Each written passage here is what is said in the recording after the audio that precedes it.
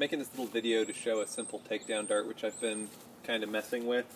This is another one of my kind of experiments with water pipe and other such materials. I found these to work really well. This is basically a little bit over 6 feet. It's two, I believe they're 3/8 inch dowel rods. My PEX pile point on the end, and then a NSF-PW connector, 1/2 inch. Now, really, the thing to do is just to go to the hardware store, find the NSF-PW connector, and then figure out, just head over to where the dowel rods are kept, and figure out exactly which dowel rods will almost fit into it. And then what you're going to do is just kind of sand down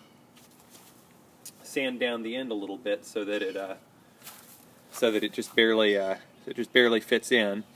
I put a mark on it so that I can line it up, but that's really not even necessary. You straighten these things well enough. Just heat straighten your dowel rods, and it works out pretty well.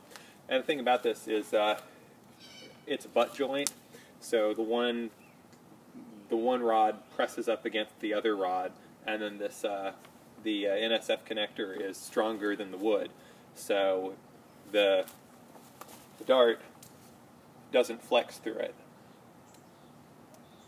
So this place doesn't buckle up like it would if I was using, say, a PEX pipe. They get kind of a wobbly action in flight. This actually throws well. For a single diameter dart, it actually throws quite well. So I'm going to go ahead and throw out my box over here. I've set the camera back this way just so that you can see the arc of the dart in flight.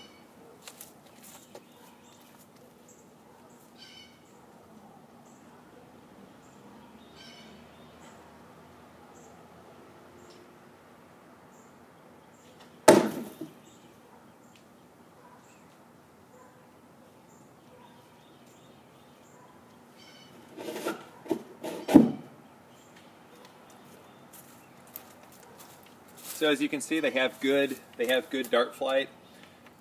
Fly very nice and stable. These are poplar dowels. I've been using butt joints on my darts for years. I'm using all manner of types of tubes, and this is definitely my preferred method for putting together a takedown. Much simpler than cutting scarf joints. And it seems to be every bit as good in terms of practical use.